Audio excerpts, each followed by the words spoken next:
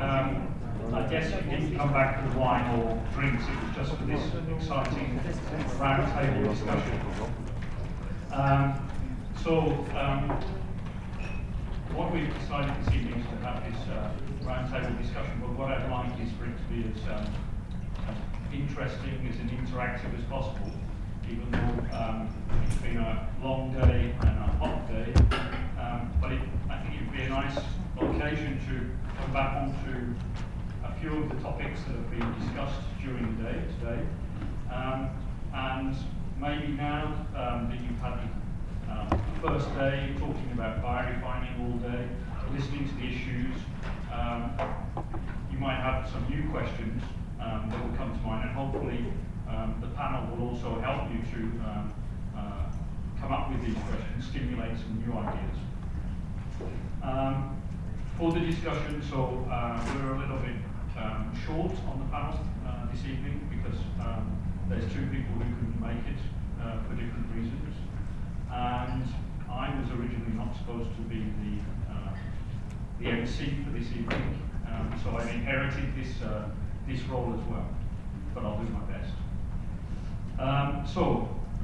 The questions that were originally put up for the panel, and what we'd like to get the opinions from the panel on, really to come around a sort of major question, which is about what could be the factors that are either promoting or holding up advanced biorefining in Europe, but also elsewhere in the world right now. Now, we've seen some quite exciting things today. We've seen the work that's been done in Italy with the opening of the Ethanol plant, so we can't say that nothing's happening, things are happening, but we also are aware that some things are not happening as fast as we would like them. And I think earlier it was said that for several years now, cellulosic ethanol, for instance, has been announced. I remember in the year 2000, I think it was that Biogen announced second generation ethanol in 2001. But that didn't happen for many reasons. So that's really the context of what we're going to talk about tonight. And I think the first thing that I'd like to ask the different members of the panel is to simply formulate this question. So what is going on in the biorefining field, and what do they think are the factors that are holding up biorefining? And without giving too much away, I know we're going to talk about a little bit about regulatory issues, which has been a topic that hasn't really been discussed yet during the day. So maybe we can start off. I was told that I should always start with people on my right, so I'm going to start with someone on my left. And maybe ask Eric first, if he would like to tell us about his thoughts on what is slowing down or holding up the biorefining area. Thank you.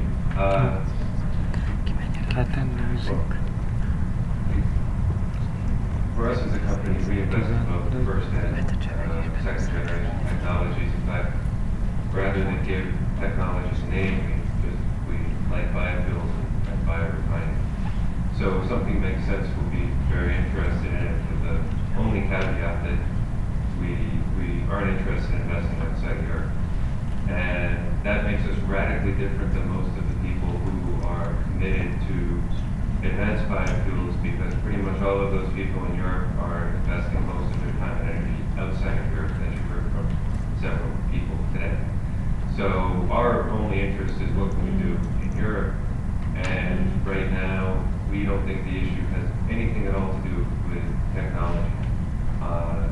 Biorefining right now isn't being held up by technology either because of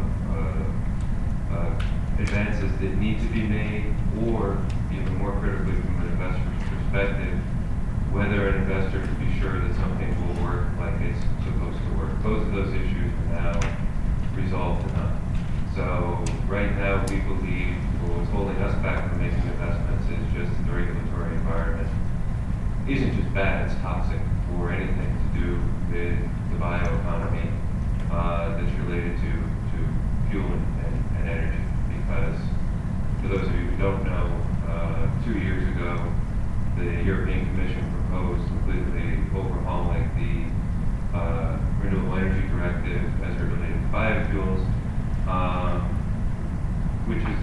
troublesome already from an investor perspective, but the reasons given for overhauling turned out to be completely specious, lacking any sort of basis in actual science. So as we look forward to advanced biorefining, the biggest fear that investors have that actually have seen this regulatory environment close up is that it can turn on a dime in very bizarre ways. So for example, I wasn't here all day, but we're, for example, not interested in agricultural residues as a feedstock at all. We don't think it makes any sense at all.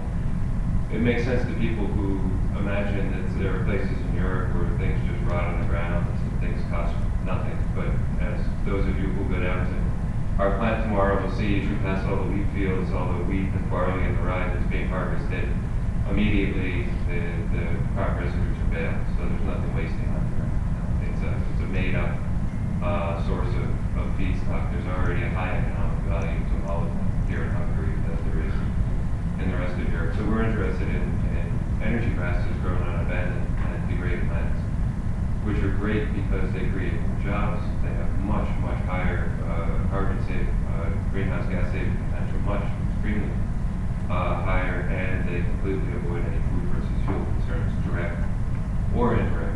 And we have 2 projects right now that we would love to pull the trigger on and do, and we can't because there's a large lobby around biofuels in Europe which says that land-based biofuels are bad and growing energy grasses is evil, and various iterations of the amendments to the Renewable Energy Directive would preclude energy grasses from any sort of acceptance as an advanced biofuel. So we see in that right now an absolute prohibition against any type of real scale investment.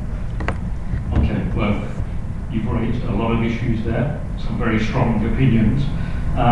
So as not to lose everybody along the way, what I suggest is, if it's possible, is anybody around the table capable in 2 or 3 sentences, even yourself, Eric, of explaining what the Renewable Energy Directive says and why is it not suitable for you, for instance? The Renewable Energy Directive says that 10% of transport sector energy in 2020 should be provided from renewable sources. So it's not a mandate like there is in the U.S. It just says 10%, but the market and individual member states can influence how that 10% is allocated among various industries. But one thing that it did from the very beginning was it removed fossil fuels from the competitive environment of renewable energy in the transport sector. So that biodiesel and ethanol and advanced ethanol and electric cars all found themselves competing against each other for future market share, which has led to a lot of jockeying for position based upon trying to explain why other renewables aren't acceptable or good. So right now it's very unclear whether that 10% will be met and how it can be met, since the proposed amendments now on the table would limit the contribution of crop-based biofuels to no more than 7% of that 10%. Okay, thanks. Gerfried, have we got anything to add about the Renewable Energy Directive? You mentioned it in one of your slides earlier. From my point of view, the Renewable Energy Directive has a very important annex. As you know, I'm working for life cycle assessment for my whole career for more than 20 years, and this is the first time that the LCA methodology appears in a governmental document, really giving binding calculation method, because the biofuels, they have to reach a minimum greenhouse gas saving of 35%, which is on the first glance maybe not so much, so that this will increase in next years to 50% and for new installations up to 60%.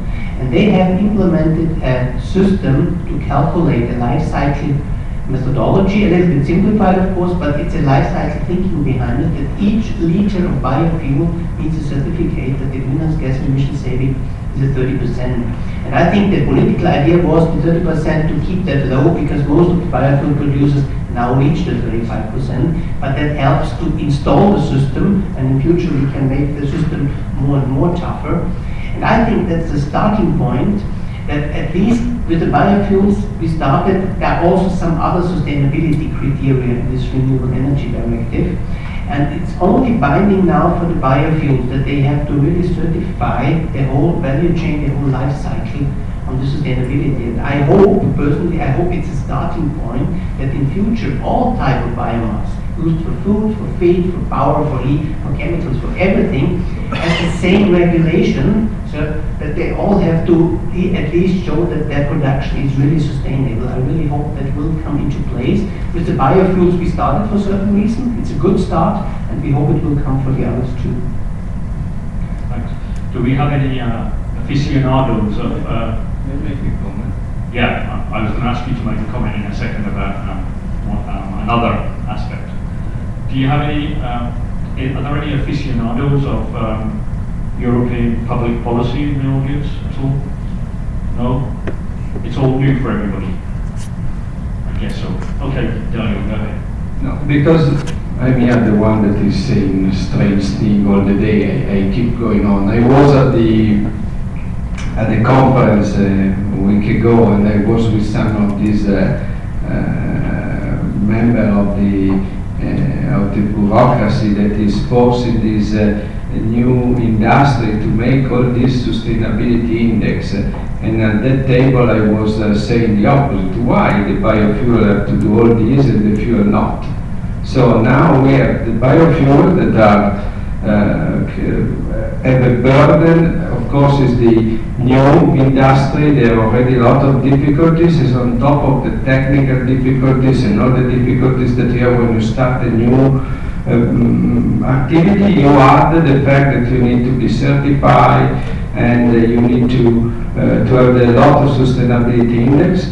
I can tell you that we have a school of people tracing all the straw that is coming in our Crescentino plant, and trying to go to a farmer and say, yeah, you have to give me straw that have to be certified according to the directive. They send you to hell. And I say, go to hell, why do you have to certify? So I think that sustainability index is good for biofuels if there is a sustainability index for all fuels. Then we have a fair ground to play.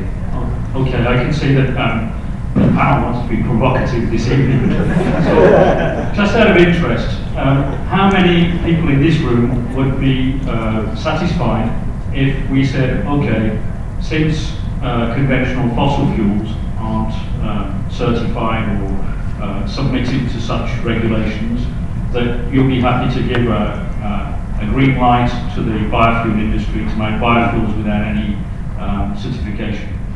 So those who are for getting rid of certification on biofuels, put your hand up. Without certification? Yeah. Oh, without certification, yes. So you're happy to have biofuels that you don't really know whether they're sustainable or not, you don't care? They still have to compete with fuels. At the moment, the competition is unfair. Yeah, okay. So for you, that's the most important point. There was one other person there, please. Yeah, for me in Canada, they're now trying to have oil from a house called fractionation oil. Yeah. And they make a lot of side products. It's so economically unfriendly, and so it's really rubbish. It's so environmentally unfriendly, and that's still allowed. While here we have to do everything you can. And for me personally, it's a personal opinion, I'm more for keeping the market free than over-regulating, because over-regulating always causes more problems. So in that sense, I say just skip every regulation, because I don't want everything to be regulated. Okay. So there was only two people put their hand up. Are you sure nobody else wants to put their hand up so we can hear what you've got to say? No? So most of you didn't put your hand up. That means most of you would like, nevertheless, for biofuels production to be regulated and certified so that you can be reassured that we're doing something sustainable. Would anybody like to comment on that and say why they think it's important? Yeah, we've got the gentleman at the back. Yeah. I think it is important because you try to... You need the microphone. It's coming.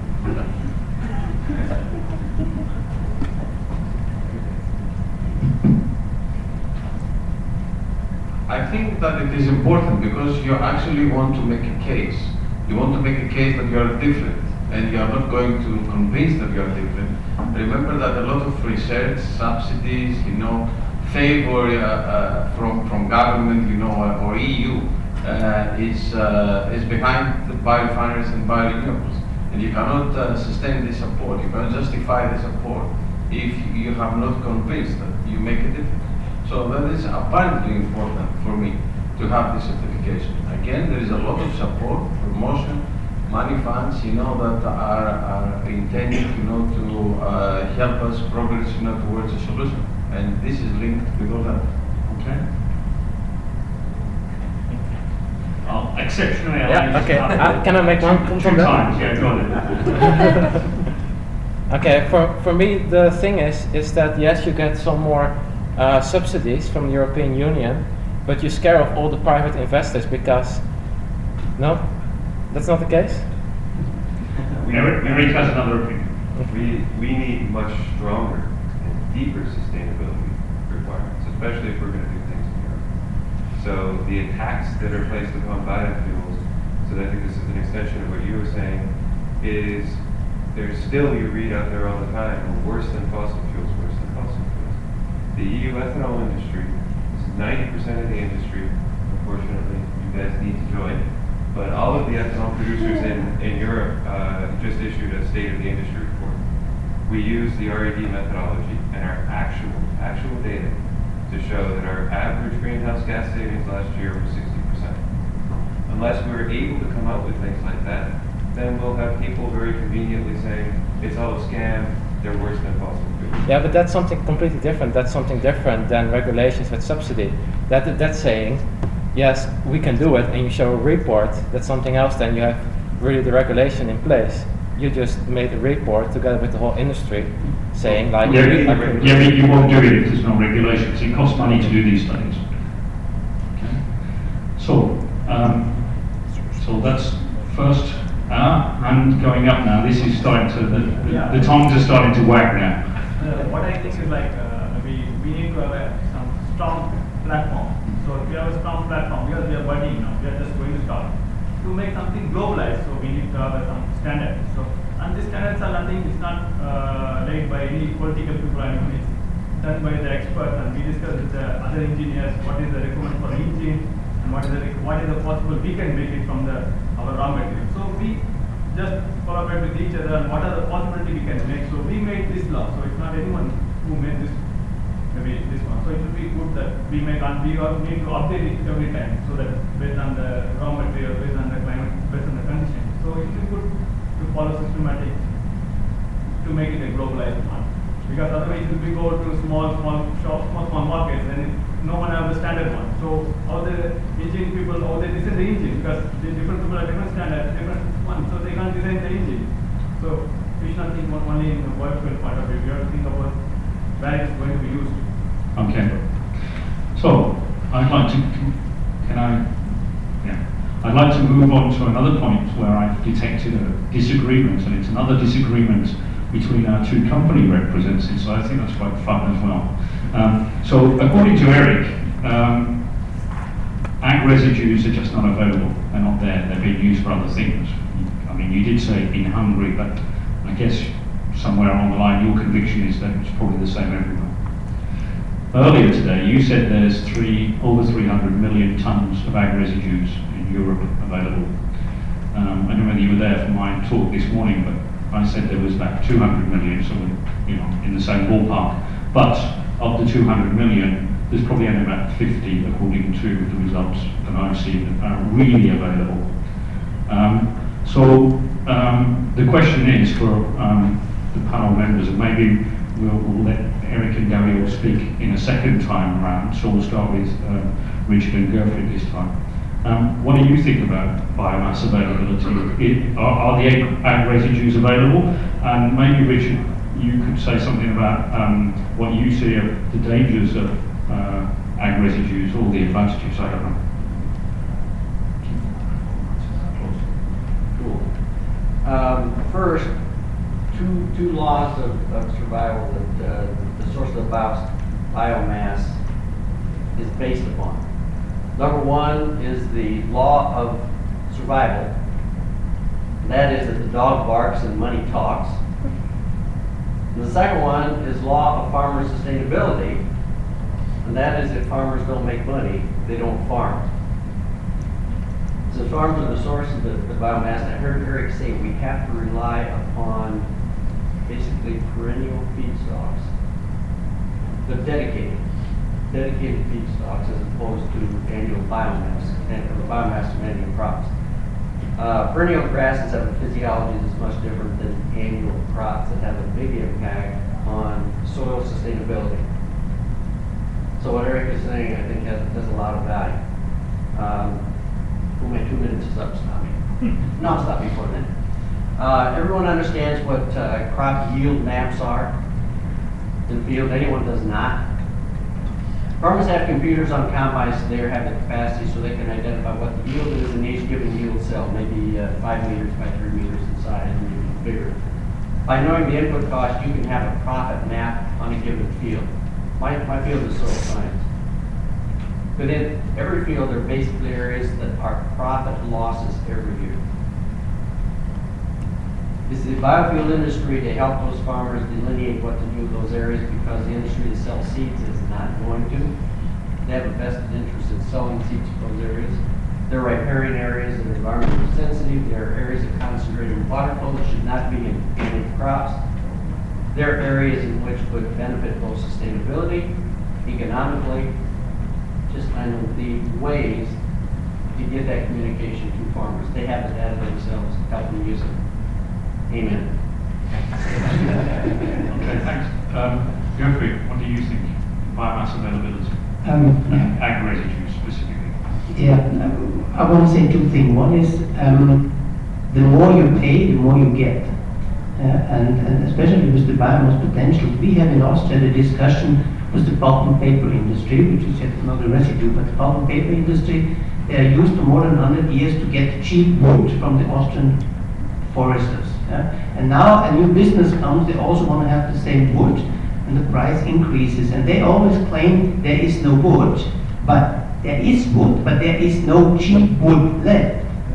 So they have to pay more. And of course, when you start asking a farmer for the straw, the price will increase and increase. So that's also from our potential analysis. We know some cost curves, they go up the more you want, and of course the market price follows the cost curves. So in principle, I think it depends really on the cost, which is at least not very good, because in biorefinery we know the feedstock costs are a dominating factor for bioethanol, for pulp and paper. Of course, that's a pity. That has to be regarded. The other thing is when Michael is talking about the residues, which is straw as an example. We know that the residue is a residue because it's just a byproduct from something else. And people talk about waste cooking oil. It's such a good resource to make biodiesel, and it's so nice, but the amount of waste cooking oil is so limited. So you can eat more Wiener Schnitzel and more hamburger if you have more waste cooking oil, but still you cannot eat so much Wiener Schnitzel. I come from Austria, so we have to eat more Wiener Schnitzel. We have more waste cooking oil, but still the amount is limited. It's similar to the straw, and you always depend on the farmer to grow some grain or whatever to get the straw. So the residues, in principle, my feeling at the wastewater, the sewage structure, it comes anyway in a certain amount, and most of the residues, I think the low-hanging fruits of the residues, they are used now, most of them for energy. And still, coming back to the straw, still I think straw is available in a certain amount. I don't know the exact figures, but I think still straw is available in a sustainable way, and this is a quite nice feedstock, not only for bioethanol, but also for other nice things. Okay, so some straw is available. Dario, you seem to think that there was availability, so how is Chemtex securing its biomass supply, and where does this confidence in the future come from?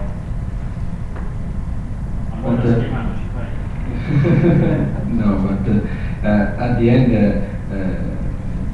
Biochemtex objective is to license the technology. So I'm aligned on the fact that the future is on energy classes to be grown on marginal lands. That is where the majority of the biomass for the future will need to be to come. So that's I think is clear. We have done a lot of work on the donors and on switchgrass. We are developing supply chain for some of our customers in this direction. When I was mentioning to residues is because if you like to license today plants, the first plant will be based on residues. And so you have to look where you can find areas in which you have residues at a reasonable price. And you will see, and probably there is not a large amount available at a good price, but there is some. And so one of the things that we are doing, we are trying to find the areas in which there is some. Maybe in Europe it's more difficult, but you will see in the next months that a project will be launched in Central Europe, and they have found residues to sustain an industrial plant. We have launched a large project in China because in the Fujian province we will collect almost 1 million tons of straw, and we are supported by the local government because they do not know what to do with the straw and they are burning in the field. The plant in Brazil is based on sugarcane straw. It is available in large quantity and is not collected. So there are residues in some part of the world that you can use at an economic cost. In Europe, depends on the area. For instance, because now you say the straw being burnt in the field, yeah? Tomorrow you buy the straw, so it's no longer being burnt in the field. So then it becomes an it becomes a commodity with an economic value. So, but how long will the price stay stable? I don't know. If I know, I will buy future on the store. But that's the same will apply for energy crops. So this is a question for a company that pays 200 million euros to build a factory. You need some sort of visibility. So it's project by project. You need to build your supply chain. For instance, we are securing the financing of the Chinese project with a long-term contract. But there are cases in which you cannot organize a long-term contract, and at that point you don't build the project. So, does anybody? Because I know that some people in the audience have very specific skills and knowledge. Is anybody knowledgeable about biomass availability? Somebody? Well, my company is working with biomass residue that is actually neglected. Is the residue from coffee pulp. You can see it in the abstracts, right, in the brochure. And the availability of that biomass is huge. Coffee is consumed only by the bean, and 50% of the biomass of the crop is just thrown away. That's just an example. Take palm oil, take cocoa plantations. The huge amount of biomass that is available in the tropics basically allows the production of all the bio-based products without using more land. Here in Europe, they say, yes, of course, we have the technologies here, but there is not enough biomass production. It's so much that all the feedstock for feeding cows and pigs come from somewhere else, where is the soy being produced. It's in Argentina, and in Mexico, and in Bolivia. That's where the real residues are. So I think that problem is not a problem of availability of biomass, it's a problem of logistics of biomass. Okay, thanks, that's a useful comment. Johan, can we have some microphones? Of course.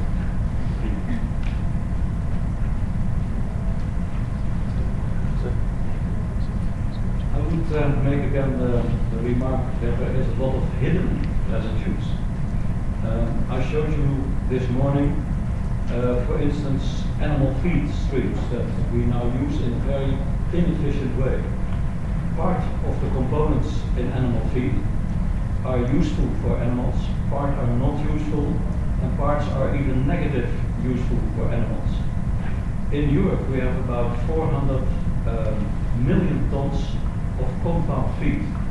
that doesn't include grass to animals. So this is just the compound feed, the industrial feed for animals.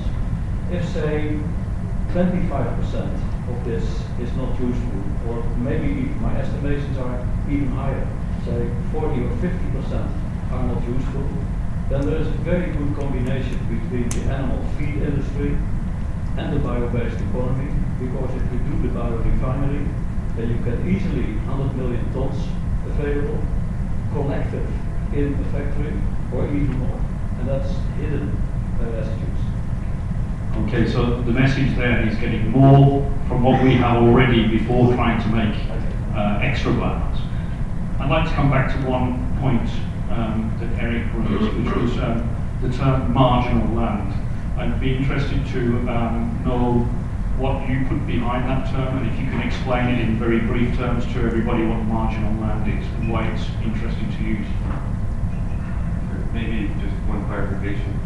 Before that, our resistance to agricultural residues is because of their inability to serve as a foundation for investment case, not for their use as a biofuel feedstock.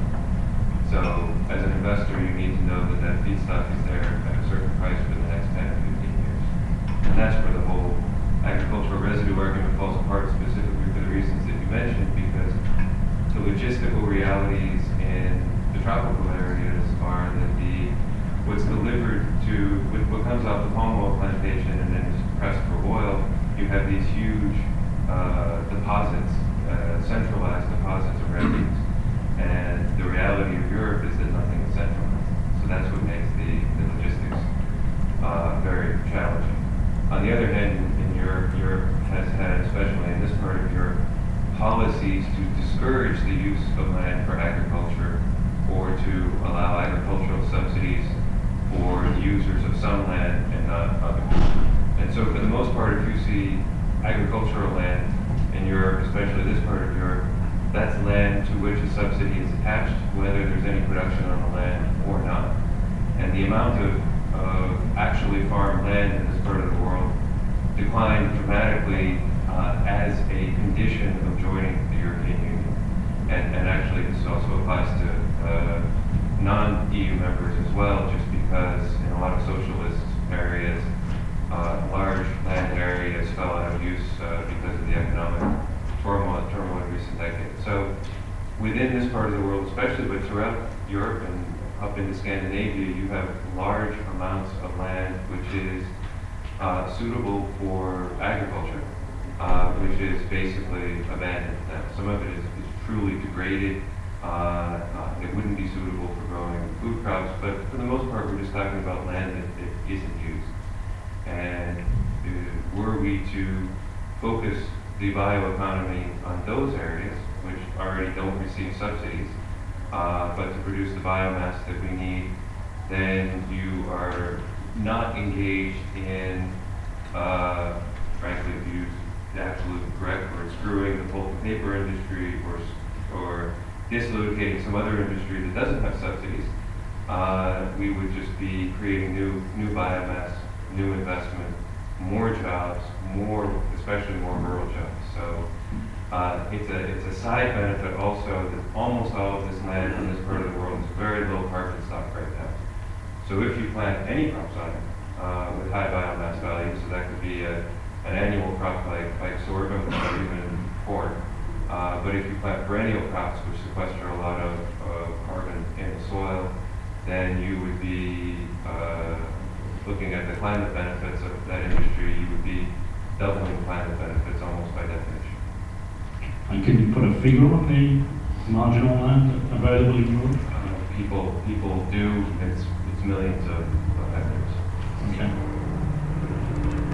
Any comments on marginal land? Dario? No? Any experts? I don't claim to be an expert, but. But you're the best expert among us, yeah, okay. And everybody's got big problems. I think it's quite easy. Number one, land that in terms of marginality where profits are not captured by the farmer consistently. Areas that are environmentally degraded by the current climate, typically by soil erosion. areas where water quality is threatened, which is either the, you can pick your size, but 10 to 15 meter riparian areas along perennial streams, and areas that supply water to municipalities. Okay. Keep your microphone, because you've used like a buzzword for me, which is water. Now, I think somebody somewhere said that there'll be 3 issues that can cause war, and one is food, the other one is energy, and the third one is water. What are the issues, according to you, Richard, linked to water and future biorefining? How do you have any words of wisdom on that? I'm going to talk about 10 to 12 minutes on that Wednesday morning. That might be a better use of Well, time. you can give us just 1 minute on it right now. Okay. The answer is yes. Agriculture uses about 70% of all freshwater use, accounts for 70% of all freshwater use, and most of that is irrigation. And I'm giving away one of the questions in my presentation, but 18% of the world's ag land is irrigated. 18% is irrigated, but it supplies 40% of the world's food and feed. 18% supplies 40% of the world's food and feed. There are major areas that are being irrigated in which aquifer depletion is occurring in ancient aquifers. That means the water is not being replenished. Great Plains in the U.S. is one example. Those aquifers were filled with glacial melt. Farmers know it, government knows it, agencies know it, yet we continue to deplete that resource. It's a major issue relative to food production, and food production has to be secure if the bioenergy industry is going to be secure. That was 10 minutes more than a minute. 10 seconds. Thanks very much. Any comments on that? No? Any comments from the audience? If not, I want to go on to, I have 2 other issues that I'd like to raise. So we started off by saying, or at least Eric started off by saying, the real issues today aren't technology issues. Okay, so that's been said. So now we've agreed that there's some non-technological issues around biorefining. What I'd like to do is switch over to the technological issues and get some of your views on that area and how you see further developments. Now, I'm going to start with Dario, because you already gave us a lot of answers during your talk. I mean, what do you think are the real key hurdles right now that if we can get over those, they're really going to kick in strong technology for the future?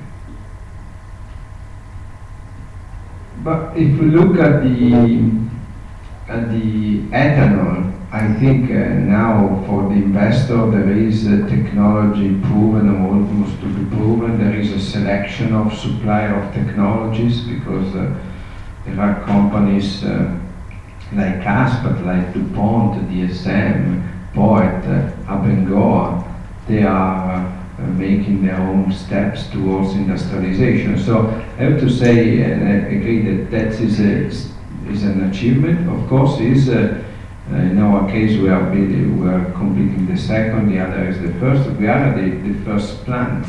So there is a margin for improvement both in the overall capex and in the OPEX that is still important. We are projecting 30–40% of the capex going down in the next 3–4 years, and we are working in this direction. We have seen areas of opportunity. So I think for the biofuels, the major opportunity is capex reduction, and this is a natural evolution of every technology wants to keep it the second, the third, and the fourth plants. On the other thing is I think the major opportunity for the technology development is outside the mainstream of fuels, is all the other technology that will be part of the biorefinery that will allow to better remunerate the biomass. So you can afford better to get biomass. And that is coming only if you add other pieces to use some part of the biomass that today are burned. And so that, I think, is the era that will allow more technology development. I just ask a question. Earlier you gave us a lesson in history which was fascinating, and you showed the different steps that led to the modern day petrochemical industry. And we can see that there was notably some key steps like cracking and things like this, which actually allowed leaps in the industry.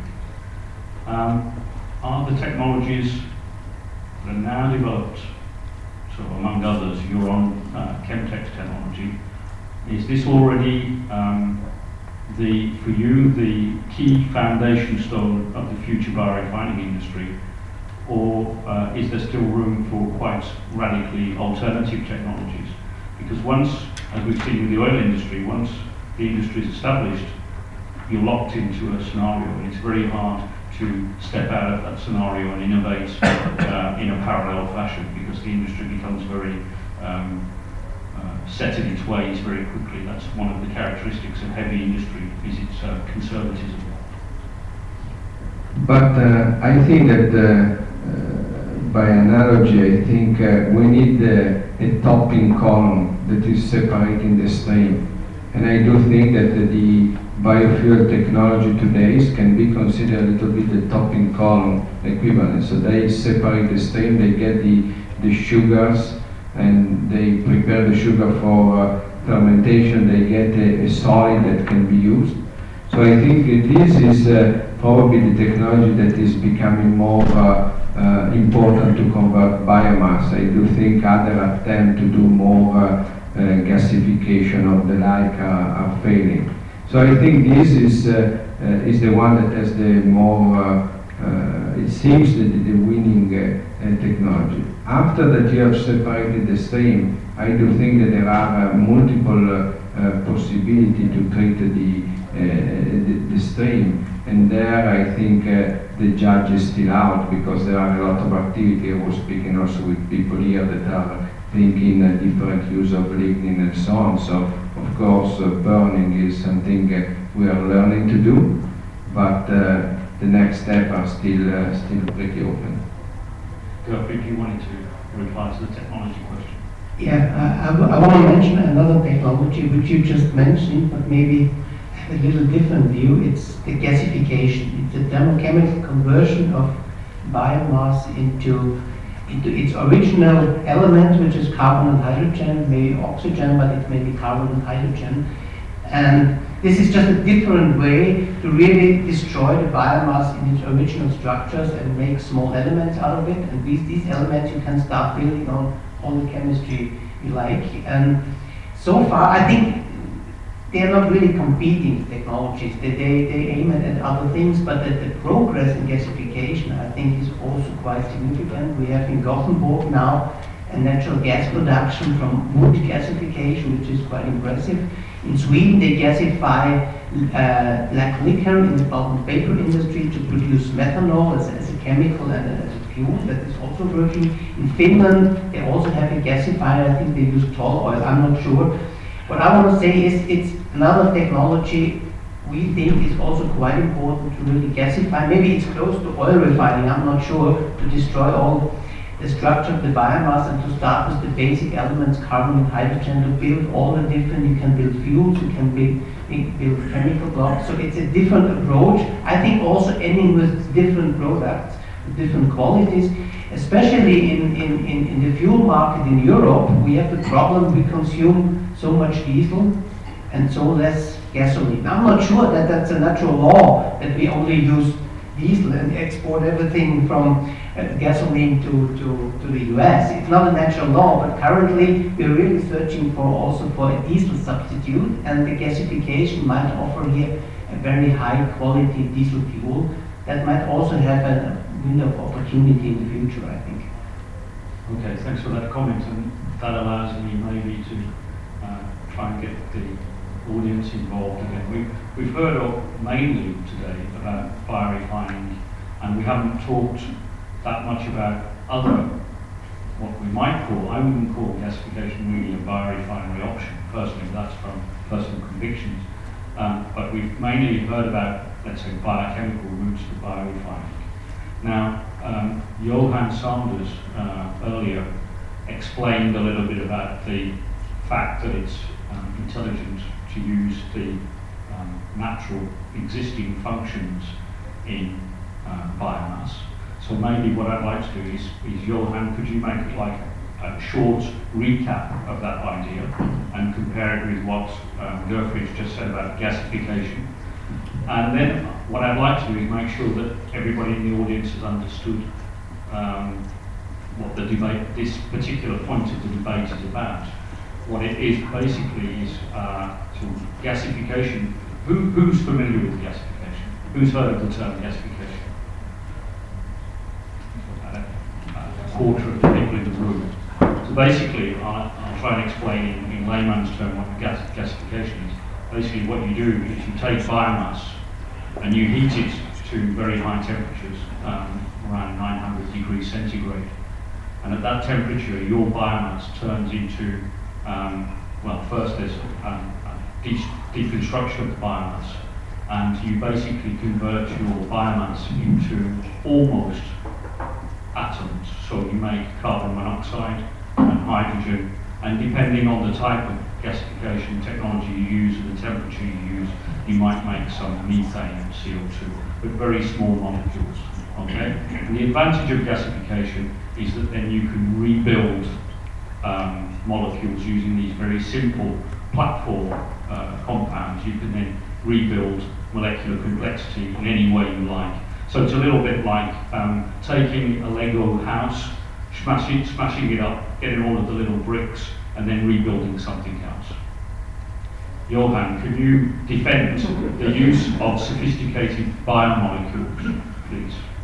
Well, when you start with biomass, for instance, wood, as Gerfried indicated, well, the wood can be used in various ways. You explained that the stem could be used, spindle wood, and the branches for other things, etc. So I think that is a good remark, because some of the wood cannot be used easily for material purposes. But material purposes in this world have at least a value of, say, 500 euros per ton of dry weight biomass. If you break down the precious materials to methane, for instance, in this world, you would compete with methane from areas like the United States, shale gas at the moment, with areas from the Middle East, where you have methane, well, not at low cost, sometimes even at negative cost, because you are not allowed to put it in the air. It is produced when oil is harvested. You have to flare it, it costs a little bit and with no use, or you can make, well, very expensive fuels from it, like Shell is doing with enormous big factories. That's a good use to do, that technology. I think I admire that technology, because otherwise, well, you have a problem. But methane can be obtained, say, at a biomass value, say, 50 euros per ton, 10 times lower than if you would use the material as material. You talked about tall oil, which is a side product of the paper industry. Well, that tall oil is used for many years by chemical industry as a material to make all kinds of high value materials, not 500 euros, 1,000 euros, 2,000 euros. And now, because of unlevel playing field in Scandinavia, because they subsidize biodiesel or energy firms, well, then that tall oil is torn away from that industry, and they cannot afford to pay the higher price. Same story as you said about the wood in Austria. So, although it is not a law, the F's that I showed you, but structure in general, from fibers or molecular structure, more often has a higher value, sometimes even a lot higher value, if you use it in the right way. To break down those molecules is also not for free. You have to have processes that are capital intensive, because it is not like Lego that my child or my grandchild at the time can throw away and fiddle around, and you have the same thing again. Now you need a big factory where a lot of heat is transferred, which needs a lot of capital cost. And moreover, that heat exchanges are very costly. So, well, I would not be advocating. Because I recall your slide this morning that you were saying you need to go with product with high value and low capex, right? Because of the and that's the gasification is going really the opposite because you make small molecules and usually the capex is very intensive. So good remark. I give you two answers. One is about the tall oil. That's true. But the interesting thing is the Austrian pulp and paper industry, which exists for more than 100 years, never used the tall oil until a few years ago. And now they've seen there's a demand for tall oil. And now they separate it out because maybe the tall oil in Sweden is used for something else. So you see that also creates an incentive. And the Austrian pulp and paper industry, I think on 3 locations, they start to sort out more or less the tall oil. The other thing is, if you remember the tree I've shown you this morning, the different parts, and the gasification is maybe more flexible on the quality of the input, because with the high temperature you can gasify very cheap, very nasty stuff. For the biochemical one, it's good to have a little bit better material. So I think they are not directly competing. I think that there's still room for both routes. That is my key message. And if you look on the tree, with the bark, you can gasify the bark a little bit. To make ethanol out of the bark is very difficult. If you have wood chips containing bark, it's even difficult to make something nice out of it.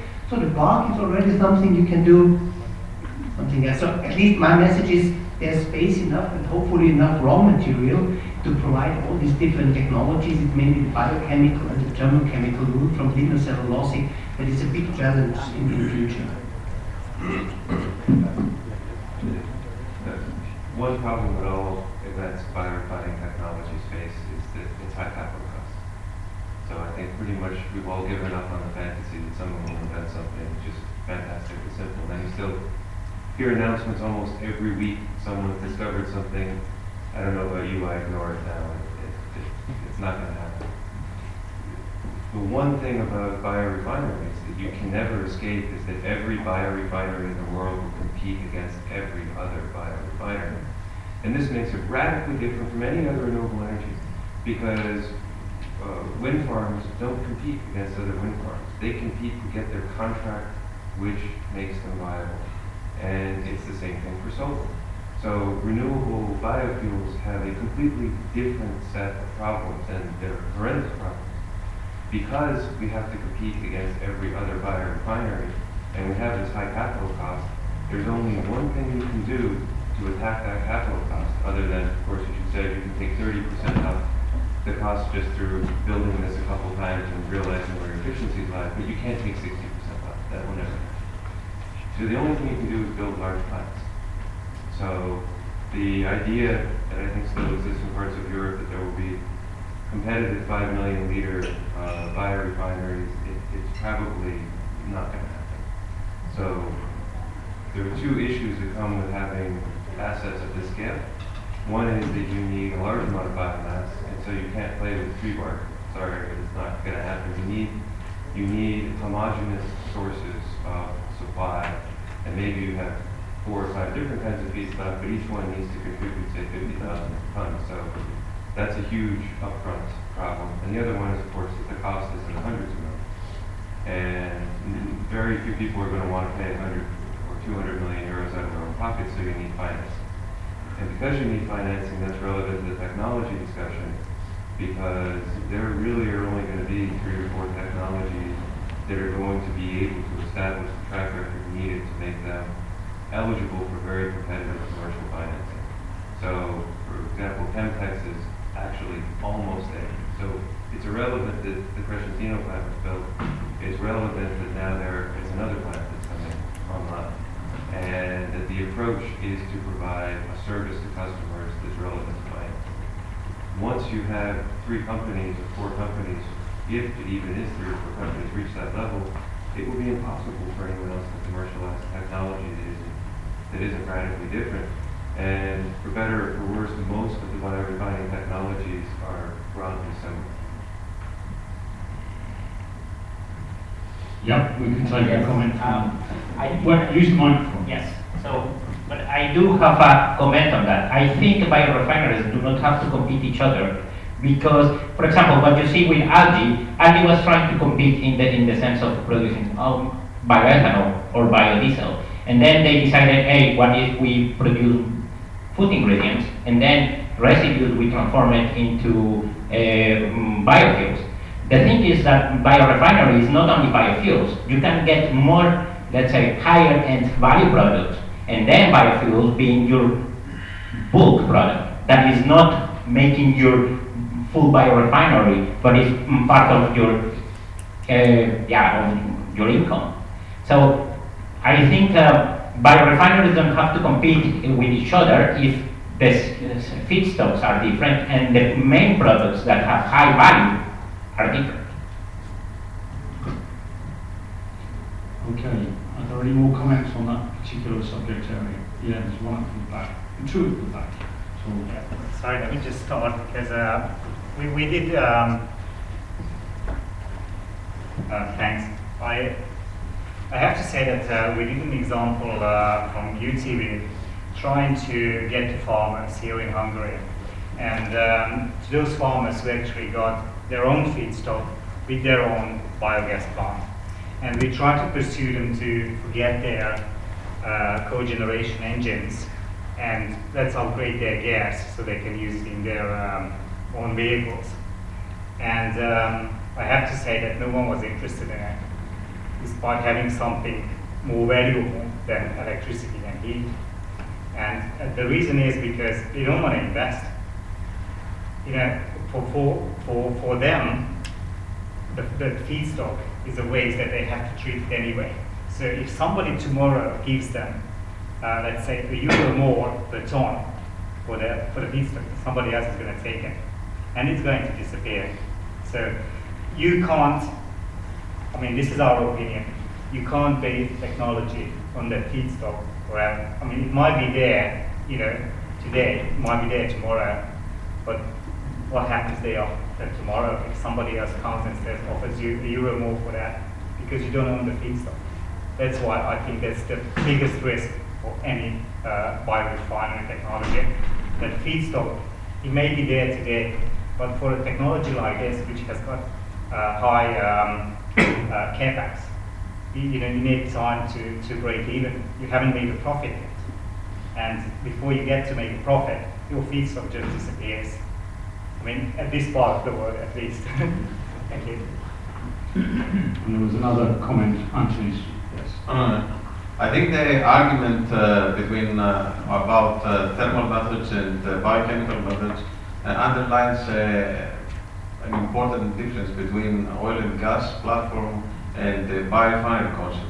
Whereas in oil and gas, you have a global platform, remains the same more or less as you go from place to place.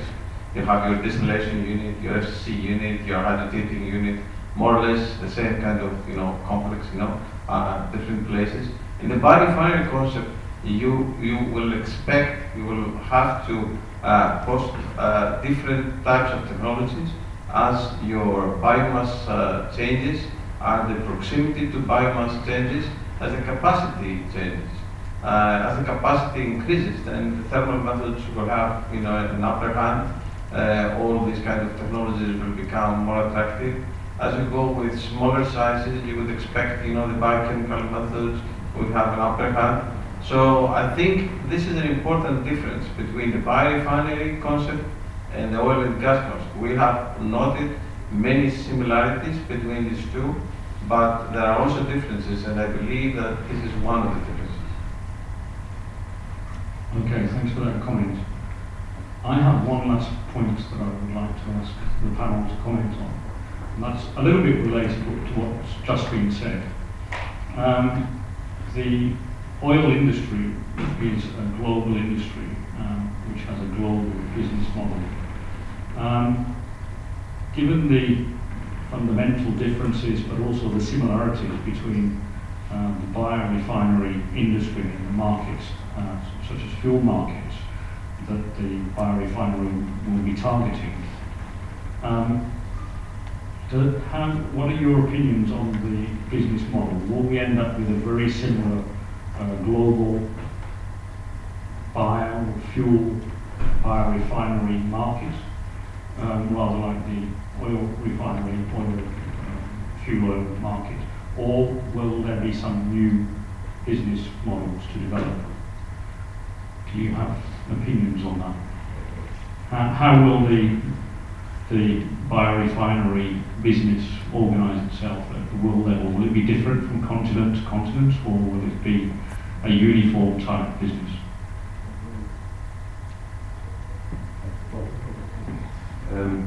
Yeah, I'm not sure I agree with your comments about oil refineries. I think probably ethanol plants today are a more homogeneous asset class than refineries.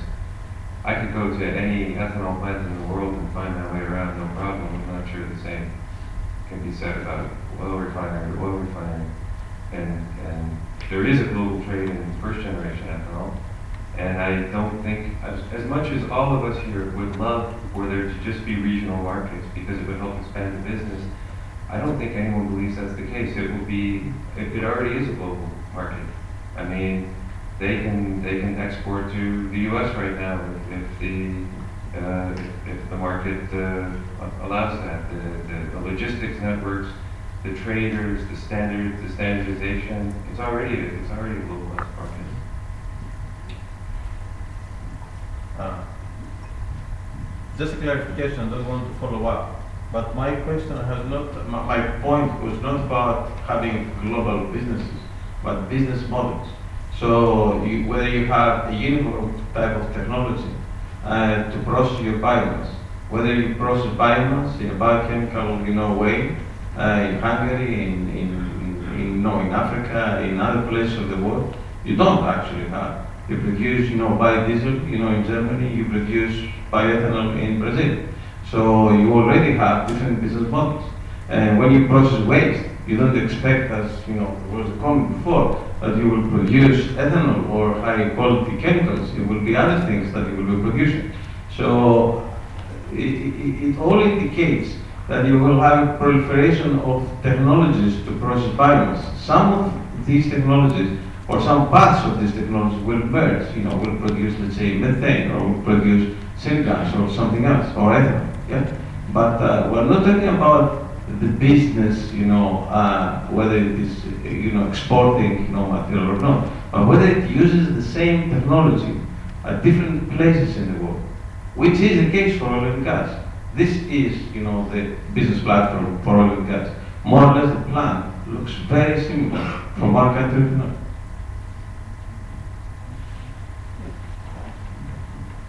I want to come back to the question on the global market or a global business model. I think if you run a biorefinery, you have to deal with two markets. On one hand, the raw material or feedstock market, yeah? And at least all the feedstocks, even the raw, the straw or whatever, they will become a commodity, so there will be a market price going up and down. And on the other hand, you have the markets to sell your product, yeah? Low value, big market, or high value and small market. Yeah? So I think the competition on biorefineries will not be on the huge market, because the market for energy is so big, the price is low. The more you go into specialities where you get $2,000 per ton, the market is very small, so you might compete on that level. If you look on Borregaard, they have very specific things they can sell for a high price, but we don't need more of these materials. But at least as a biorefinery operator, you work between these two markets, so I think it will be a global business. And if you look on the current market on biomass, if we use more pellets in Europe, they ship it over from Canada, the big ships coming over from Canada, because we want to have wood pellet. Nobody's making an LCA calculation, the price is okay, the LCA is also not so bad, so it comes over the ocean. We take the palm oil from the other side of the world, we import the bioethanol, so at least I think it's really a trade. We import biodiesel to Germany if the diesel price is higher in Germany, and we keep it in Austria if the price is higher in Austria. So that's part of the business, if you like it or not, more or less. So I think it will be a real global model where you deal with these two markets, with these two commodities. And the price, I think the price will always go up and down, and you have to be flexible. And the more flexible you're on the feedstock side, you have 4 different feedstocks, that's fine. Yeah?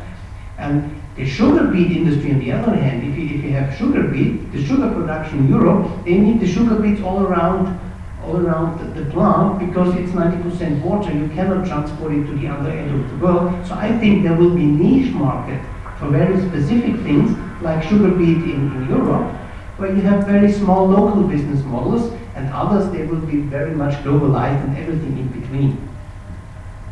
Okay, thanks very much. I think it's more or less time to wrap up now. But before we do that, beyond the questions, or maybe within the framework of the questions that have already been discussed, but in a more sort of free fashion, does anybody, after listening to all of the talks that have been given today and also the discussion this evening, do you have any questions about biorefining that you would like to ask right now in a general sort of way to anybody you would like, and not just the panel, but you're welcome to ask your questions also to the panel. Does anyone have any outstanding questions? One over there.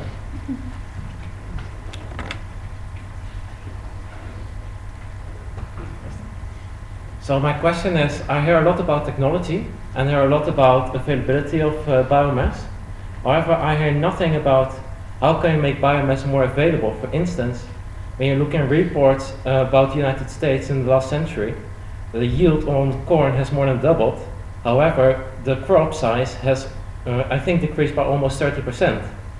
And now, that was, in that time, it was because they thought it's only waste and it's easier to harvest.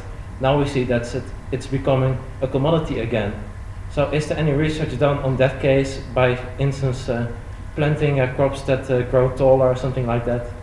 And are the business people also looking at that? I would start by Richard. Relative to corn, it's not growing taller, it's actually growing shorter, but we've gone from populations of about 20,000 plants, and I'm going to use per acre because that's what I understand more than hectare. No, I 42,000 plants per hectare to over 80,000 plants per hectare.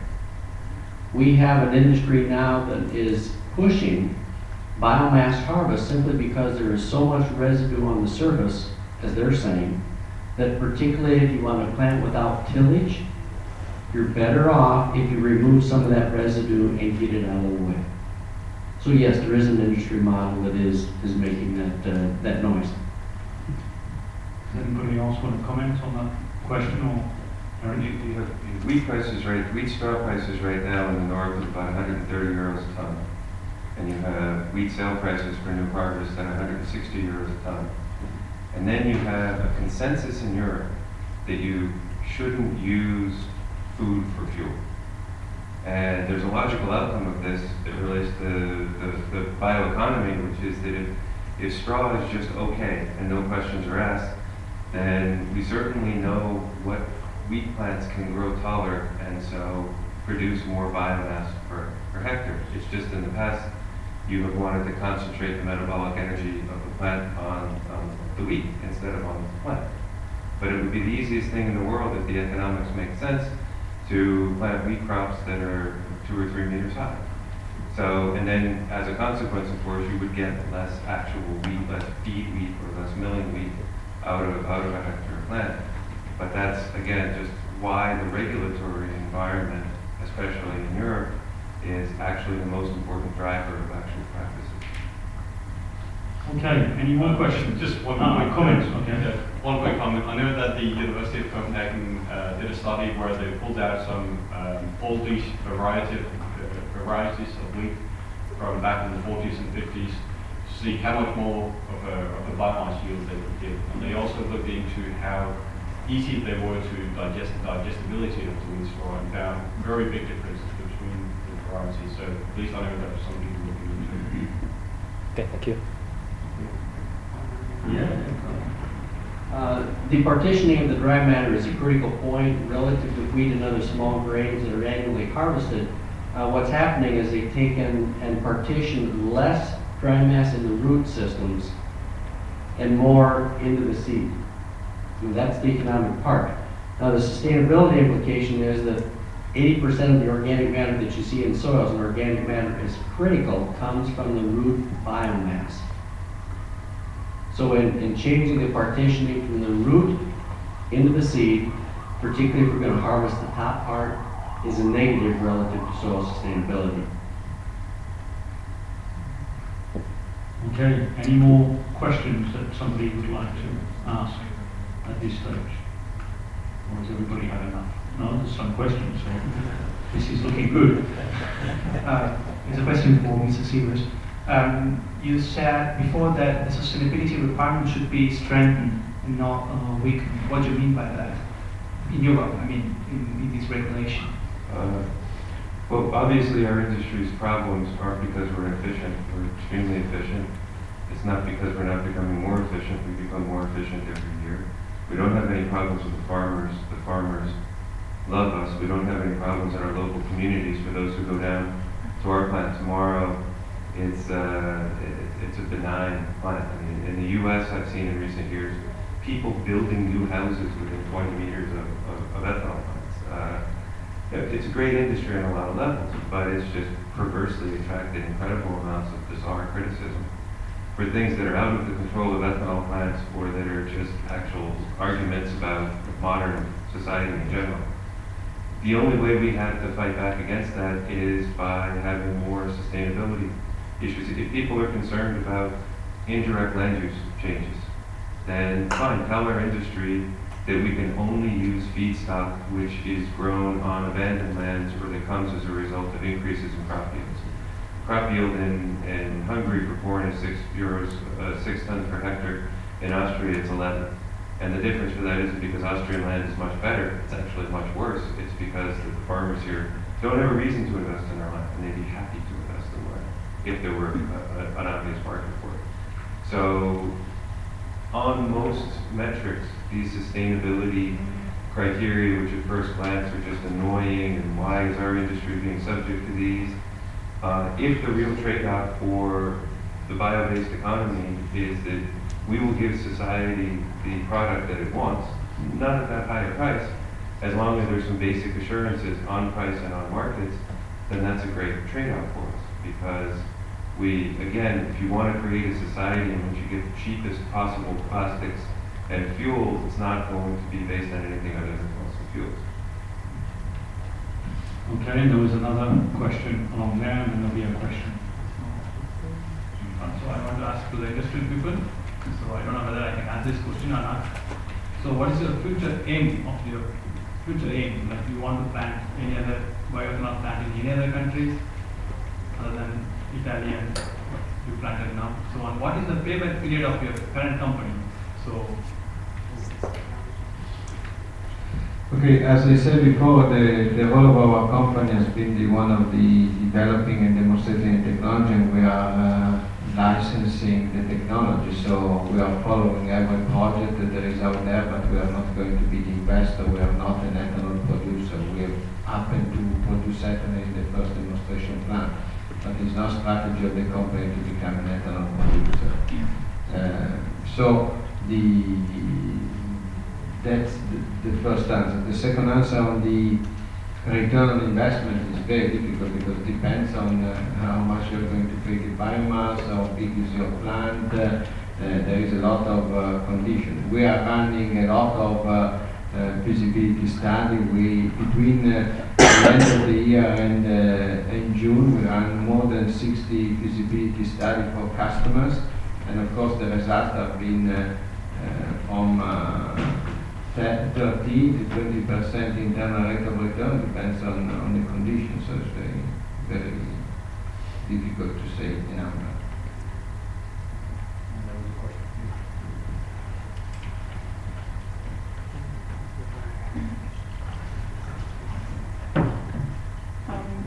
The bioeconomy depending on crops, and crops with the current production methods depend on petrol, so to supply the fertilizers.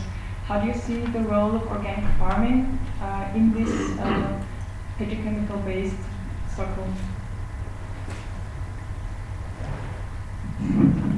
Well, I would start by something I mentioned this morning, that in the current state of organic farming technology, you can expect yield drops, something like 20% generally. I read a paper just a couple of days ago where several farming methods and scenarios were compared.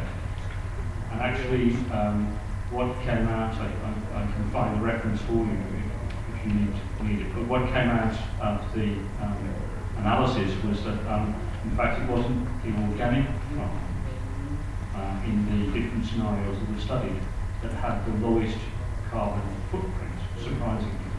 It was a sort of halfway house type farming,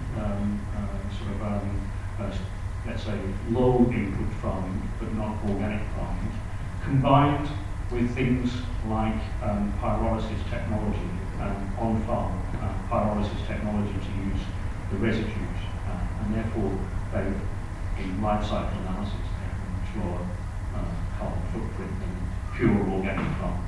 So really, I think it all depends on what type of scenarios that you're actually developing. It's one of these things like Gerfried said earlier, that shipping wood from Canada to Europe surprisingly doesn't have such a bad LCA result. And so things aren't always as obvious as you think they might be. And organic farming might not be the like ultimate solution for best farming practices. I think that's a very relevant and interesting question, the organic farming versus conventional one. And what we know from LCA is, of course, that one is the fossil fuel you need for the tractor. You can substitute that by Fischer-Tropsch liquid from gasification, for example, because bioethanol is not working on the tractor so far. However, the other thing is that the main contribution on greenhouse gases comes from the N2O emission in agriculture. So that is a significant share on the cultivation, and even on organic farming, you have to supply nitrogen to the field. And even if you take it from compost or from manure, you still have the N2O emissions. Yeah? And the bad thing, as Michael mentioned, is you have lower yields. Yeah? So the thing is, the N2O emissions you have anyway, you can do different practices to lower the N2O emissions. There's not research going on. Difficult to implement in the daily farm life, but you can really work on that. So, and there's no significant difference between organic farming and conventional farming. And the lower yields, that's a problem, that you have at least similar emissions, but a lower yield, and at least you have specifically higher emissions. But still, I think we cannot go towards more intensive farming. I think we have to find a more or less good equilibrium between different things, and that's, I think, the most important thing. Just to extend that, there's a fundamental difference between farming in this part of the world and in the U.S. and maize fields. So the U.S. has actually, just because of the technology, been able to reduce the amount of fertilizer used per plant by targeting the fertilizers, whereas you unfortunately don't really see that here. And also how the fertilizer is produced is important. We calculate our climate benefits every year. We recently had a fertilizer company come to us and explain, look, this is the footprint of our fertilizers, and here's the footprint of these gray market Ukrainian fertilizers that are coming in to Hungary. And if we can work together so that you can convince the farmers that you work with to use the good stuff instead of the bad stuff, and then we calculated the savings are astronomical. They're more than the greenhouse gas savings using the LCA methodology, because of course, as you mentioned, what we do here really all comes down to the nitrogen emissions, not to the fossil fuels. More questions?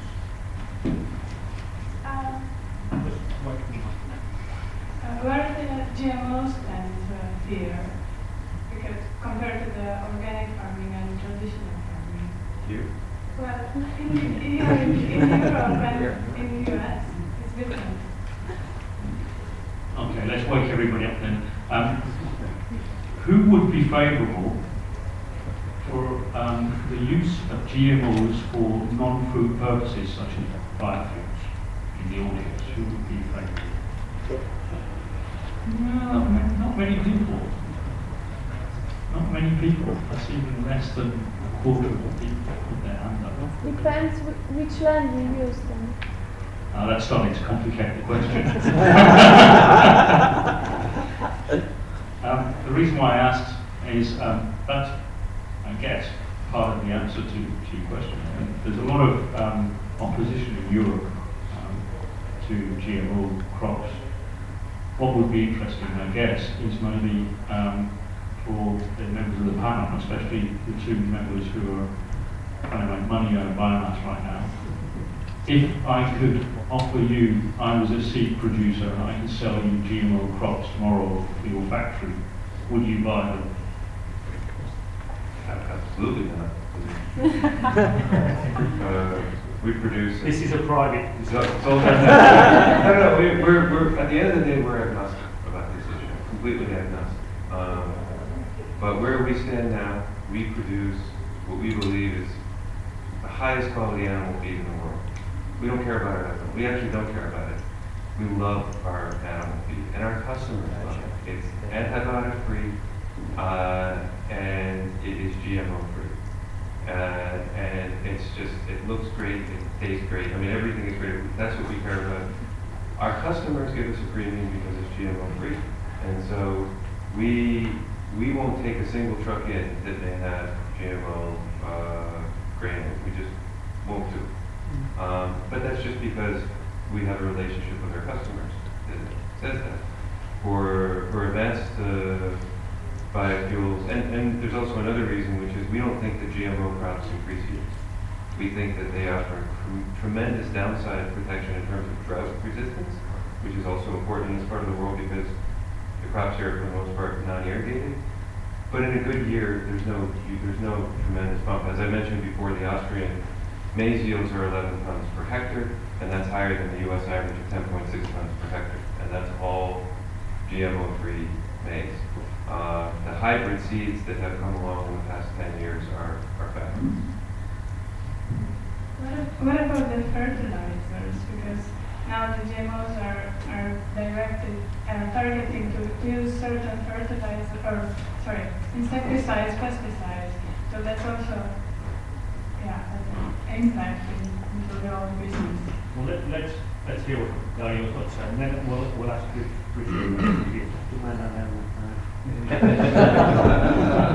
No, but I think here is I'm again as a technology provider, we are really agnostic on this. We are looking at different parts of the world, and the approach is completely different. I think that in Europe there is a certain direction, and I mean at the end there are reasons for this, and we are supporting these things. So I don't think in Europe we are advocating the GMO, especially if you talk something that is relevant to the food will never be acceptable. So elsewhere in the United States they've learned how to use this technology and they are using it. I think it's more a matter of politics than technology. So as a technology provider, of course, that is very, very little to do with us. I would just say that for the majority of people who didn't raise their hand, it's probably not politics. It's some convictions they have, so it's not just politics. You asked.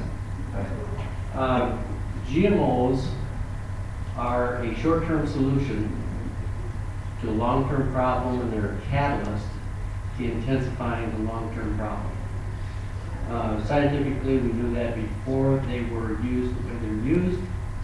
We're seeing it now with both insect resistance and with weed resistance. You know, for a long time we've used, and we're using here now, the process of selection to get your best hybrids. Our GMO approach has done the same thing in reverse.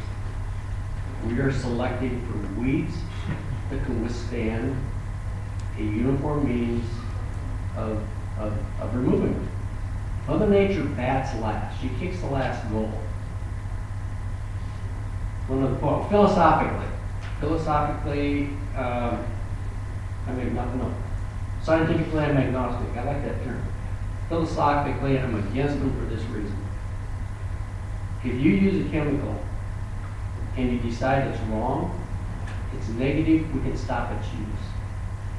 Once you release something that can reproduce, even if we make a significant mistake, and humans have been known to make major mistakes, introducing biological species in areas where they thought they would be a good thing, once they escape, you can't control them.